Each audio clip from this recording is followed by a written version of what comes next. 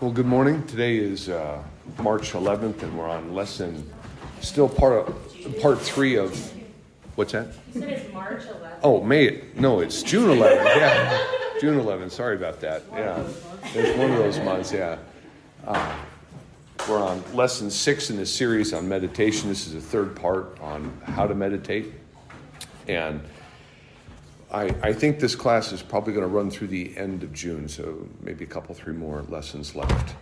So if you're saving up any questions, be sure to get them in time. So, all right, so let's start off with our quiz. What are a few of the words used in Scripture describing meditation? What are some of the synonyms for meditation? Pondering, yeah. Ruminate, yeah. Mutter, yeah.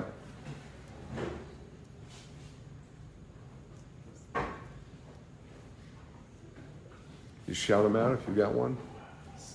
Study, yeah. Think, consider, yeah. How does the Bible describe the importance of our thoughts?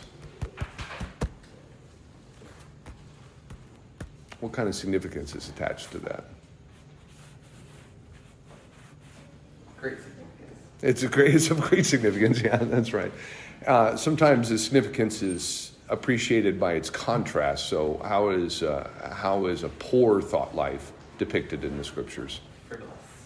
What's that? Frivolous, yeah, that's one way of having it. What else? Vain. What'd you say, Henry? Vain. Thoughts could be vain. What's the other one? Futile, yeah, futile and vain, yeah. The Gentiles, the sum of their thoughts are depicted as being fruitless. What were the 3 elements of our working definitions of meditation?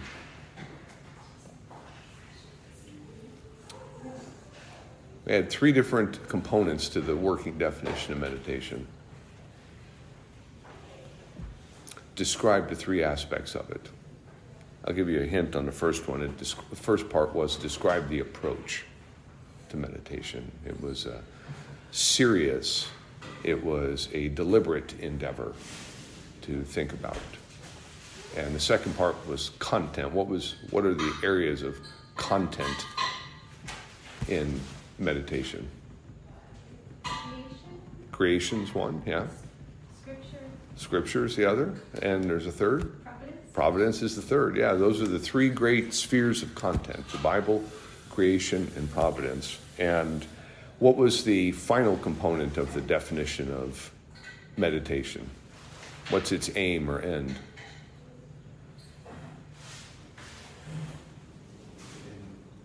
Stir up our hearts toward God. To stir up, to affect the hearts, to rouse the hearts, to settle the hearts. So it's a serious endeavor using Scripture, creation, analysis of providence, so that our hearts might be stirred up. Yeah. What are some of the steps we can perform to prepare for meditation? We had covered a bunch of these steps last week. Setting up the schedule. Putting it in the schedule, thinking about it, planning it. Yeah. What else? Have a plan. Yeah, that's right. What else? Find some place without no distractions. Yeah, find a place without distractions. Yeah. Anything else? Those are all good. Why are reading and studying not the same as meditation? Head knowledge isn't the same as heart knowledge? That's part of it, yeah, that's right. Doesn't have the same end in mind, does it? It's to affect and move the heart. And I was briskly corrected after last week. So when we think of words like ruminate, there was a discussion which your fearless leader led you astray. And let me emphasize that we regret the error. Apparently, cows have 4 stomachs, and who knew? I didn't, but now I do. And so we regret the error, and we thank those who participated in the correction. All right, so we're going to attack the topic of meditation in a slightly different way. We had a whole lesson devoted to what are the great cultural errors in that surround us with ideas of meditating today. We had a whole lesson on it. And today I'd like to attack another form of error that can creep in that can be found in the church. So not necessarily things that they're doing in India, Nepal, or through a class or through an app, but things, attitudes and approaches that we can run up against that can inhibit the practice of meditation. So we're going to start with this section in the confession, and there's a phrase in here that I hope will get lodged, and then we're going to take it apart and see some examples of why this thing is important here. So this class you can think of as that second section in the practice of meditation. We have the reading, and we have the study, and then the meditating and pondering over here. But in the study section, we have a phrase called "plain in themselves" inside this particular section of the confession. So I'm going to read that for us. All things in Scripture are not alike plain in themselves, nor alike clear unto all. Yet those things which are necessary to be known, believed, and observed for salvation are so clearly propounded and opened in some place of Scripture or other, that not only the learned, but the unlearned, in a due use of the ordinary means, may attain unto a sufficient understanding of them. So let's talk about plain in themselves and clear unto all. The Scriptures are full of information that is easy enough to understand. There's lots of things in Scripture that are not complicated. What might be some examples of things that are just patently clear, that anybody can understand by picking up the Bible and reading it? We're sinners. We're sinners. You wouldn't take an exhaustive, comprehensive look at the Bible to see man is depicted in a sinful way, that something's gone wrong. Yeah. What else? Man is a created being. Yeah, you don't have to know a lot about original languages or philosophy to understand that. Yeah. What else? What else might come to mind? We can be saved through Christ. Yeah, we can be saved through Christ. Yeah, that the idea that these things, you can attain salvation through the ordinary use of means by things that are clear in the Scripture, is presented in this section as being undeniably true. And I don't think it's a difficult proposition to see that. But there's something implied in this section that is, I think, underappreciated. And that is, not everything is plain and not everything is clear. Some things require substantially more effort. And there's this idea that the ordinary means, what might ordinary means mean?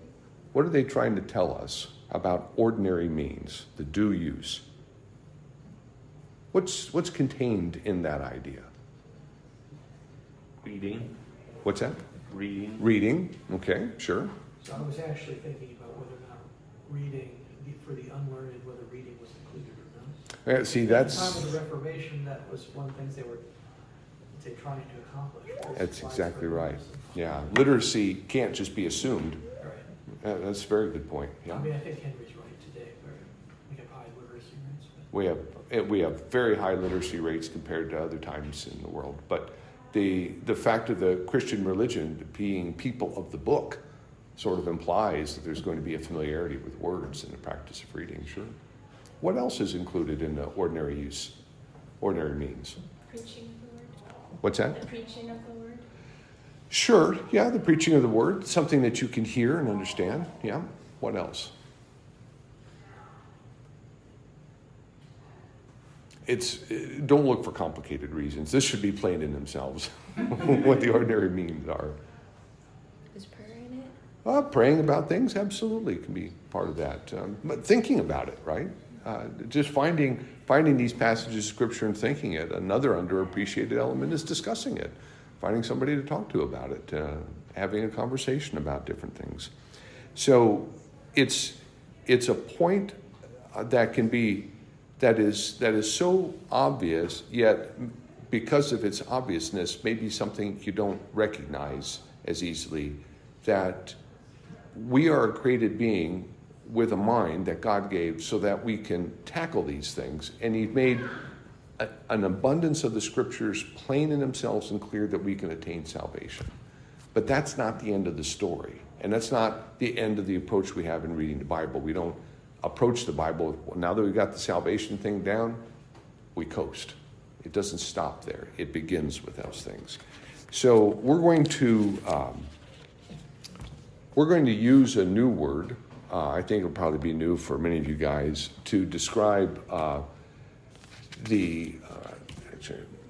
to describe this approach. Paronomasia. I love this word. It's paronomasia. It's a play upon words, a figure in which a word is repeated with a variation in the sense. Look at Matthew 8:22, for instance. This is Jesus talking to a young man. He says, "Follow me and leave the dead to bury their own dead." Where's the play in that verse? Follow and leave, both actions and going somewhere. Sure, but that's not really the play on the word.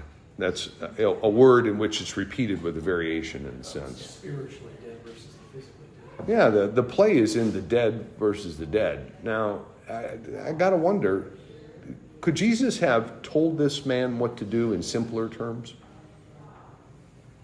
Is it possible? Of course it is, yeah. So why did he make it difficult? Why did he make it more difficult than it needed to be? What's the point? I mean, he did. He obviously did. And he obviously could have said it even simpler, right? There are simpler ways to describe that action that he wanted to do. But he didn't do it that way. So they would think deeply about it. So that they would stop and think deeply about it. That's exactly right. And so it's one thing to say the scriptures have plenty of things that are plain, which implies there are other things, many things, that are not so plain, and things that take some time to work out. But when it comes to the design, you wouldn't necessarily be quick to believe that God said things in ways that make it harder to understand.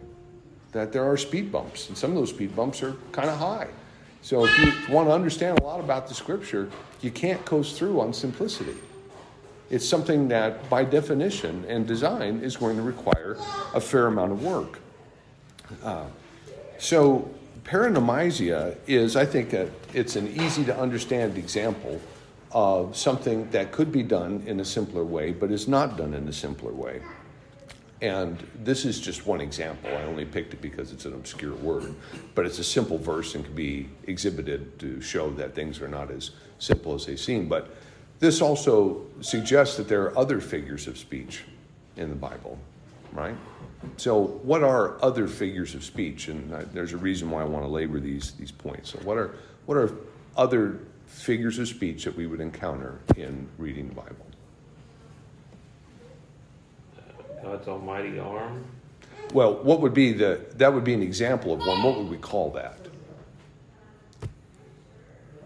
What would be the names of some of the figures of speeches? The examples are good too, but to help us identify them more broadly.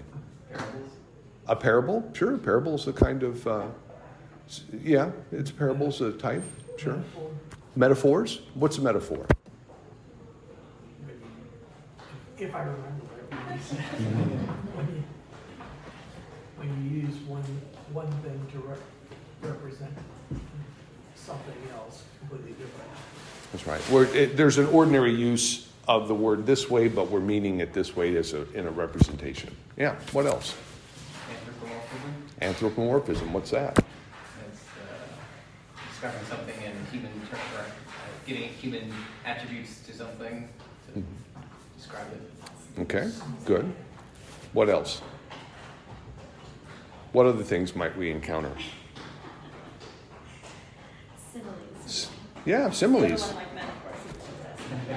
Yeah, One uses like or as, and the other one uses. that's right. You're generally finding two things that are dissimilar and bringing a similarity through the use of like or as. Yeah. What other kinds of figures of speech might we encounter?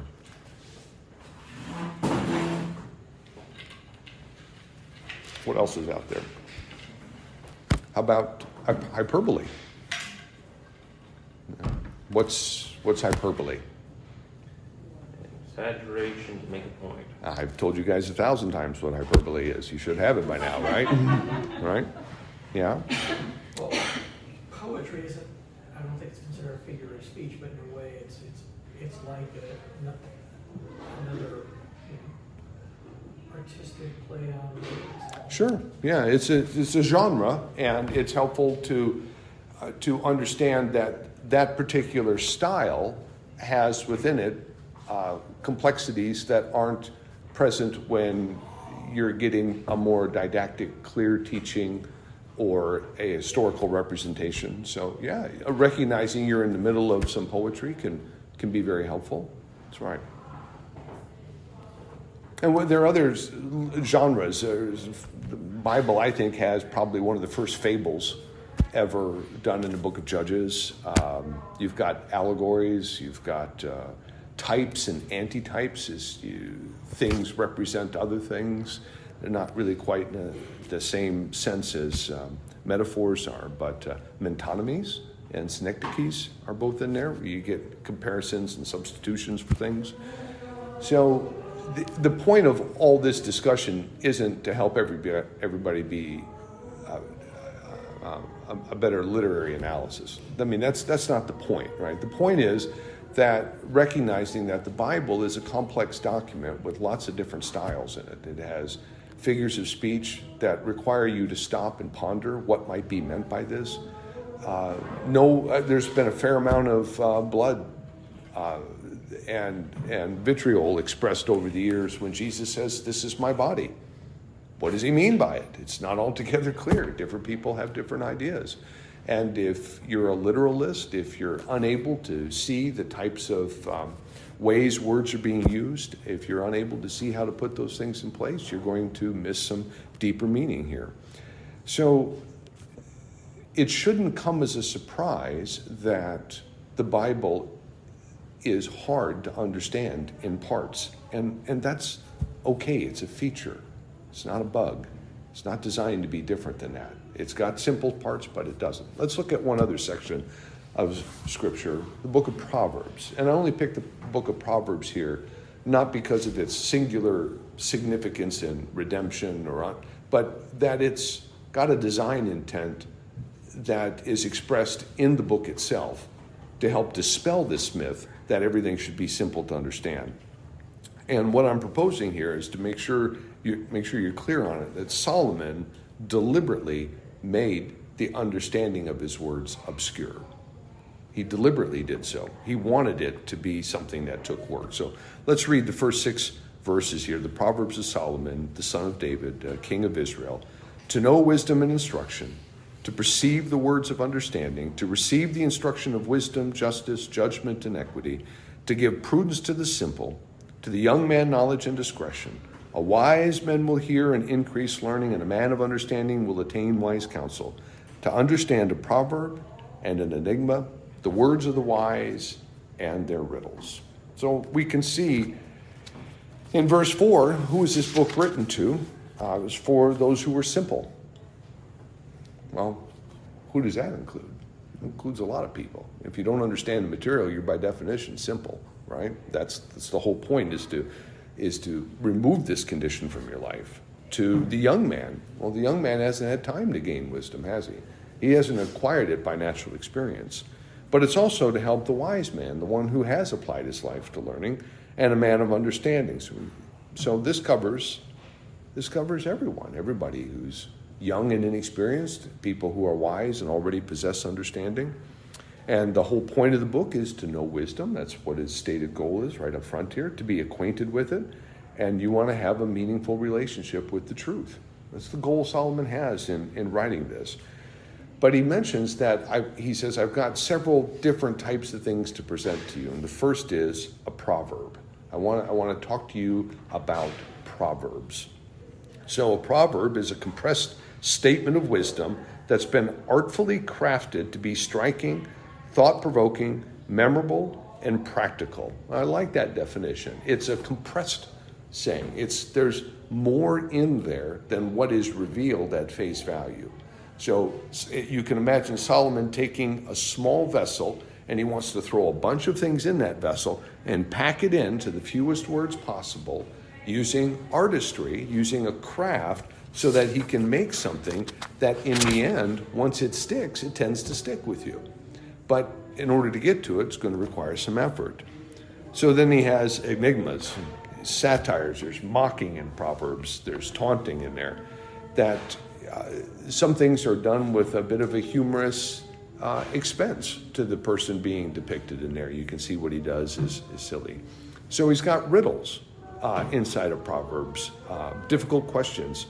And how do you unravel all of this business when you read the book of Proverbs? You can read it at a cursory glance and come up with 10 ways to be successful, according to Solomon. That would be one way of doing it, right? And all you would be doing is sort of memorizing trite things.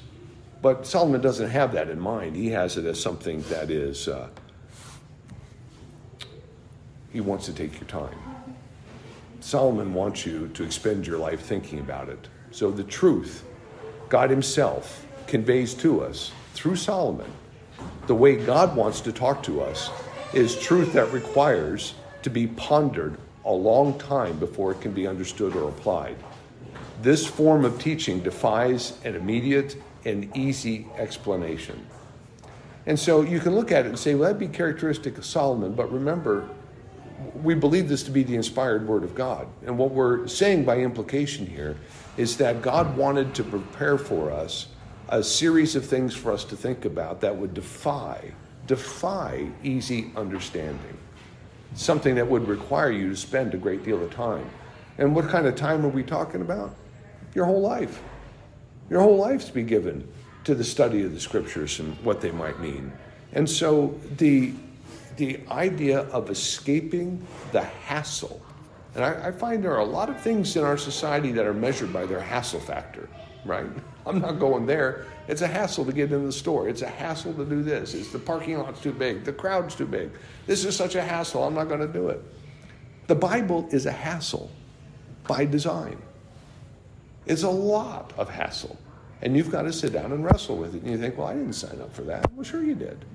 This is God's way of filling your mind over the course of a lifetime so that you would understand who he is, what he has done, how he has saved you, and understanding his attributes.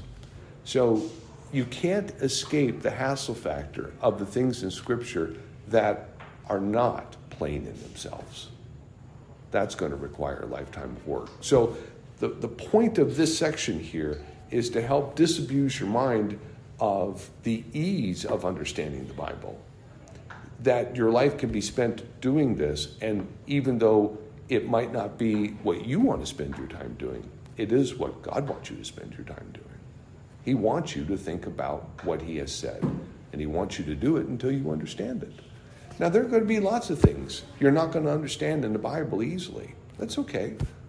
We've got a remedy for that too. So there's a remedy to get around this, right? To be helped with this.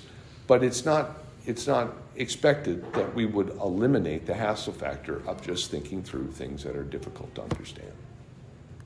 Does that make sense? Is that something you guys buy into? Yeah. Do you think society is pretty anti-hassle right now? Do you guys find that with people? Everything's a hassle. Folks I deal with, everything's a hassle. I just can't do this. You can't expect me to do it. All right. Do you believe there are no shortcuts?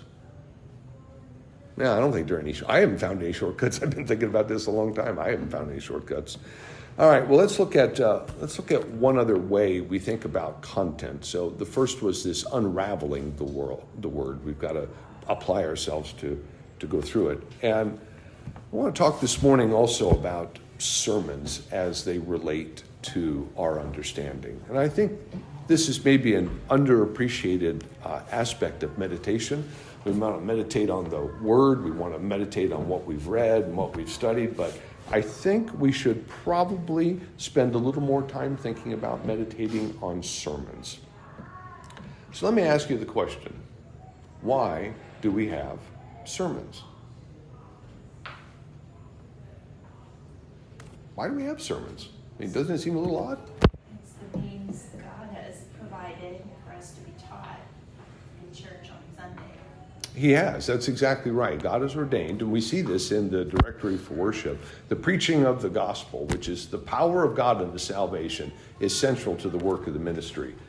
And in section 22, the sermon is an exposition and application of Scripture. So it has two ends in mind there. And in Westminster 90, how is the word to be read and heard that it may become effectual to salvation? That the word may become effectual to salvation, we must attend thereunto with diligence, preparation, and prayer. Receive it with faith and love. Lay it up in our hearts and practice it with our lives. And all that's very helpful and is clear, and we do that, and everything's fine. But it doesn't answer the question, why do we have sermons? You know, why did the model of hiring somebody to come up here on Sunday and talk to us about this for a half hour or an hour become the power of God unto salvation? Doesn't that strike you as odd? It strikes me as odd. So I've got a way to make sure this salvation that I've accomplished on behalf of people gets applied to them. I got it. Let's get them together for a half hour on Sundays and I'll tell them about it. Doesn't that seem weird? Doesn't that seem a little odd that God would choose the means of preaching a sermon week in and week out? No. Well, I think it does, actually. I think out of all the things, there might have been something else, but it's clear he's done it, right? It's clear that this is something that is, I don't know that you would have come up with this as the best way to save people over the course of thousands of years around the world, but it's clear this is what he's doing, right? We've got it in the confession, we've got it in the directory, we practice this thing, and yet how much time do we spend thinking about sermons? Now, there's a difference. Bruce spends a lot of time thinking about sermons. Matthew spends a lot of time thinking about sermons. When I've had to preach, I've spent a lot of time thinking. And some people think he should spend more time thinking about a sermon, right? But how much time do you spend thinking about sermons? And what role does that play, the thinking about sermons and meditation? That's the key. The key here is not just a lesson on why do we have church organized the way it is. The purpose of this class is meditation. So I want to draw this into, we hear these sermons, but this is a class of meditation. So what's the link between the two? Thinking about what was preached to us. The problem with that, and I agree that would be a conclusion, the problem with that is that's not in my reading plan. That's not what I wanted to think about this week. I'm reading on Psalm 119 right now in my devotions, and we're reading on the Psalms in our family devotions. And now you're interjecting yet one more thing I need to be thinking about. Man. Man up, that's right. The idea is if God has chosen to shepherd us this way through the preaching of his word, what do we do with it after Sunday? Yeah. That's what I ask. That's what you ask. That's right. Yeah. So if you're thinking about what God has given us as the source material for our meditation, you can think of the sermon as a mechanism to provide that material in an alternate format that we should give a lot of weight to. We should think about it a lot. And you find in the Westminster 90 here, it says, we receive it with faith and love and lay it up in our hearts. What do you think lay it up in our hearts means? That's an interesting phrase, right? Here's a word. I'm going to send it out to you. I want you to lay it up in your heart. Meditate. To meditate on it. That's exactly right. That's why this question is in here. Top of the class right there. All right. So this idea of meditating, of applying our lives to thinking about what God's giving us isn't something that's done just in isolation in our own personal reading, right? So up till now, we've been discussing the reading plan and all the preparation, but here we're looking at something that's done in a more public exercise. It's something we're going to meditate on together. And I want to look at a different passage today.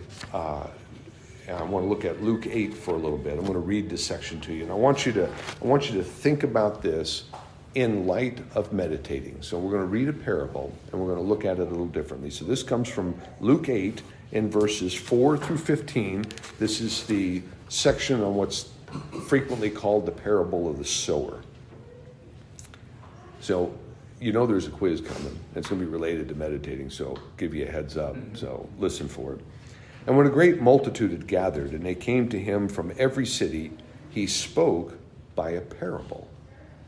A sower went out to sow his seed, and as he sowed, some fell by the wayside, and it was trampled down, and the birds of the air devoured it. Some fell on a rock, and as soon as it sprang up, withered away because it lacked moisture. Some fell among thorns, and the thorns sprang up with it and choked it. But others fell on good ground, sprang up and yielded a crop of 100-fold. When he had said these things, he cried, "He who has ears to hear, let him hear."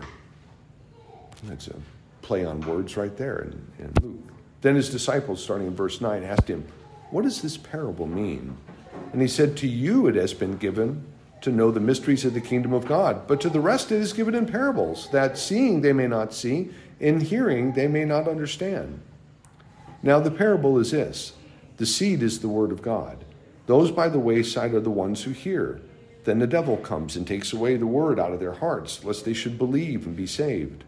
But the ones on the rock are those who, when they hear, receive the word with joy, and these have no root, who believe for a while, and in time of temptation fall away.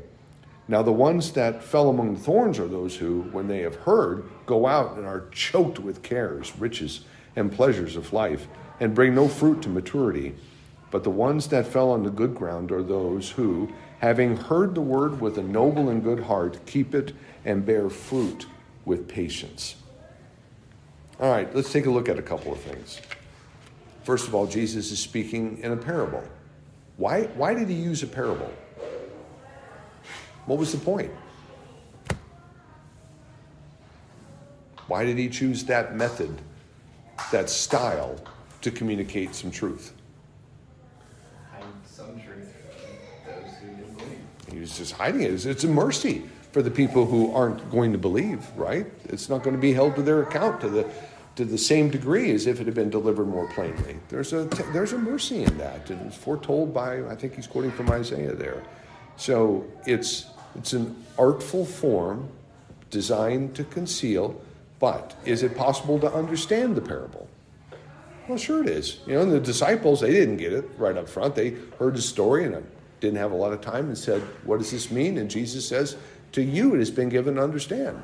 So there's a promise embedded in this that parables are not outside of what we're capable of understanding. It's okay. He can speak in parables, but if we put some thought into it, we'll get to it as well. There are 4 receptions given to the word. What are those 4 receptions? Wayside. Something falls on the wayside. That's right.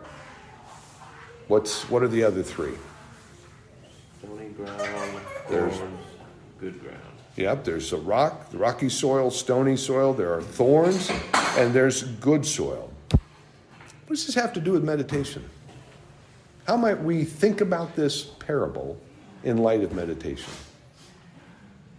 Each of them might represent the level of meditation given to the word. Like for the rocky wayside, it's a very shallow reception and not very deep. Which would tell us what that person did with the word. Not much with it. Right, yeah, that's the point, sure. What else? The one that was choked because of all their activities, and isn't it said the pleasures of this world, and we're so busy doing stuff, I had no time to think about God's word. It reminds me of the way Paul describes the thoughts of the Gentiles, that all they see is the world before them and their thoughts are futile. The sum of their mental existence doesn't add up to anything. Yep. Well, I'm going to go out on a different way. Go on a limb. I'm going to say that the parable is designed for meditation. That mention of God's word is designed, after all he did create us, designed for meditation in a way that simply stating the gospel will be preached, and some people will ignore it, some people will adhere to it for a little while. Try to, so you can say one compound sentence in a sense what the meaning of it is, but in fact, God's given us His Word is not like a Cliff Notes outline or Right. The Psalms. I'm trying to remember there's a different sort of short things that try to convey a lot of facts, right? Right. So I would say actually the form of the parable itself is designed to give us something to meditate on and not simply state bald facts. That's exactly right. One of the underappreciated elements of these different styles is the art imposed in them. And it's like going to an art museum and looking at a picture, and you look at it, and if you're with me, you'll hear me say something like, well, there's a lot of pretty colors in there. And then Emily will look at it and say, I'm embarrassed. Right? There's a lot more in here than what meets the eye, right? And the parable's the same way. It's the object itself is designed for us to think long and hard on it. And to be able to connect dots. Don't ever forget the connecting dots. You might look at it and say, that person let the cares of this world choke out the word in their life. Or, wow, I feel like my heart's getting cold. I wonder if I'm letting the cares of the world choke out the word in my life. So it can be applied to others, it can be applied to you, but you're exactly right, Jeff. The point is that it's something that we could be thinking about for a very long time. Very, very long time. Any other thoughts on the parable we just read as it applies to meditation?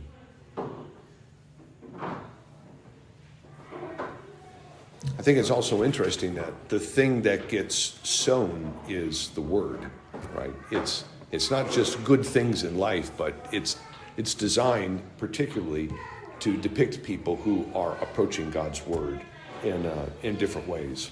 So, all right. So the sermons are important. I hope you're convinced that sermons are God ordained and that sermons contain lots of things for us to meditate and apply on. I can assure you, your pastor and your elders would all like for you to spend plenty of time thinking about sermons. But I want to close with a few quotes. I've got about a half dozen of them.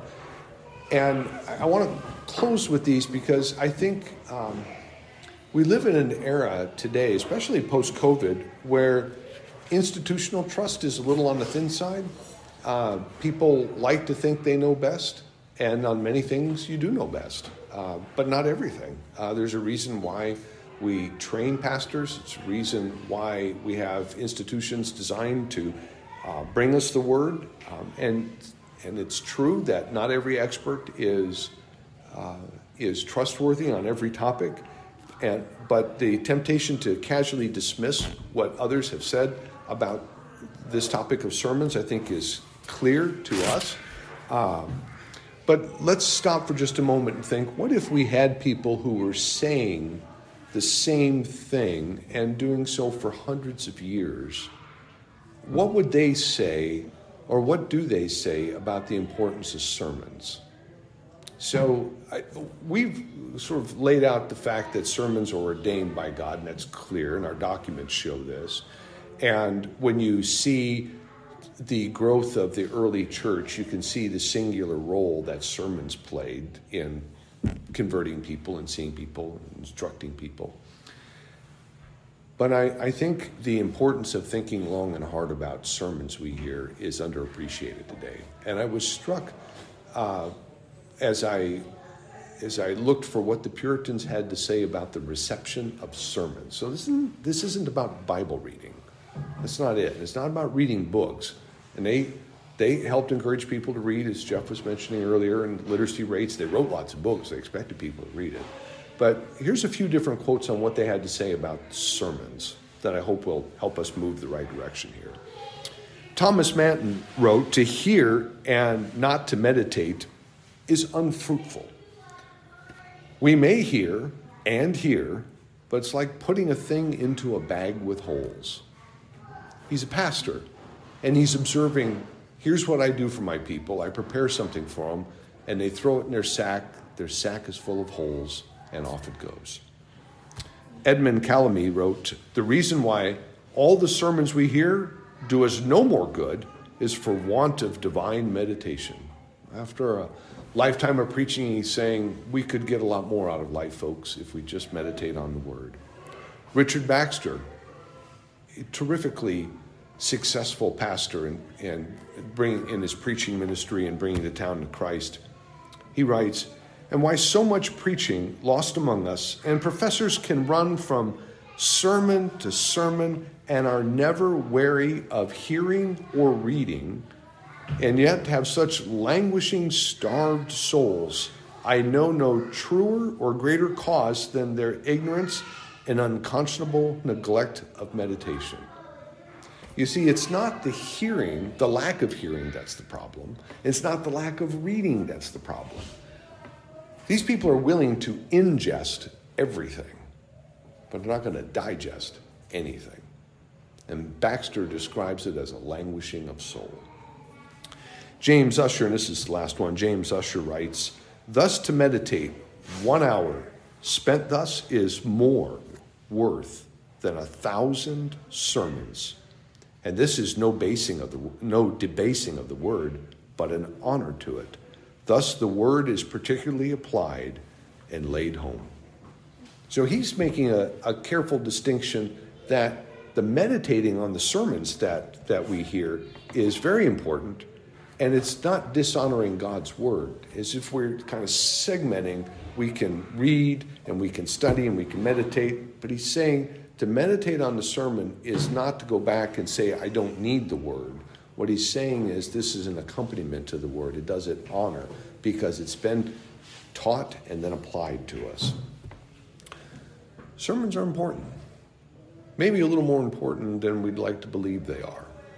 And adding the meditation of the sermon into your life will help prevent the languishing of the soul that the Puritans spoke of here. So we're going to call it quits there today before we get on to the next section of thinking about the word. But I'd like to get your thoughts on the idea of the sermon as a particular object of meditation for us.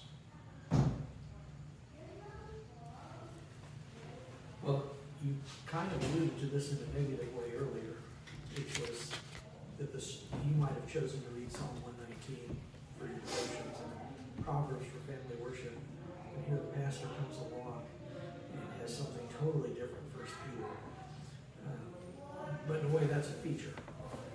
That's exactly right. It's getting you stuff that I would not have picked out to read necessarily. I mean, not that I wouldn't read 1 Peter, but it's not what I was reading in devotions. Right.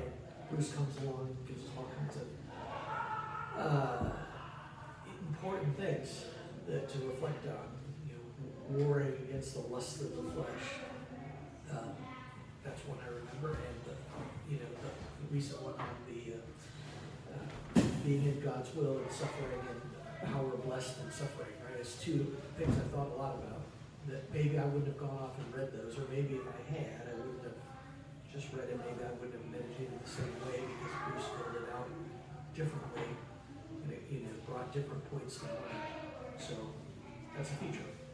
That's excellent. That's very helpful. That's exactly right. You are not, this may come as a surprise, you are not the best judge of what you need to hear. You are not exclusively the best judge, right?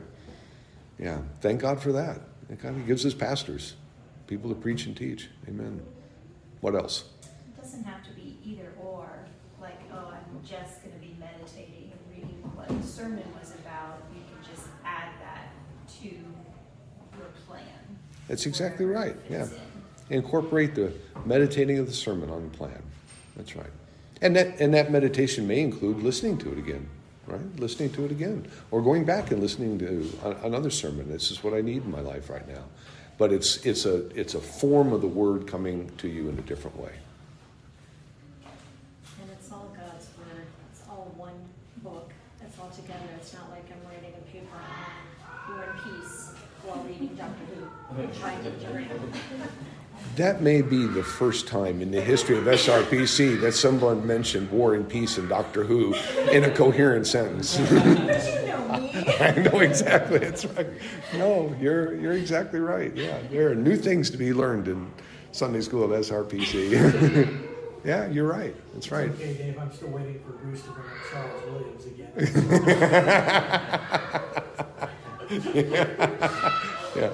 Well, just like Solomon's ships, sometimes there are apes and peacocks, and sometimes there's gold and silver. Dave, I was also going to point out that, as a session, one of the things we decided to do was to have a sermon discussion on Sunday afternoons, and that's actually aimed at helping you to meditate on, think about what you heard.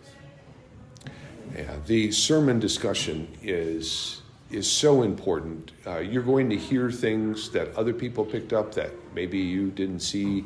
You're going to understand something maybe a little fuller, or you can maybe see how somebody's applying it in a way or a struggle in their life that's helpful. Sermon discussions, they're important, absolutely. And it's also an additional way to help keep the Sabbath. It has multiple end goals to it, so absolutely. Bruce. I'll add to that the prayer guide on Wednesdays has a portion of praying through the sermon, so that there's it's not just a reduplication of the sermon points, but I try to lead you to think about how to pray what the truths that are there. So just another tool, another aspect of bringing the sermon back in midweek in your life. That's an excellent reminder. Yep. What other thoughts about sermons in meditation come to mind?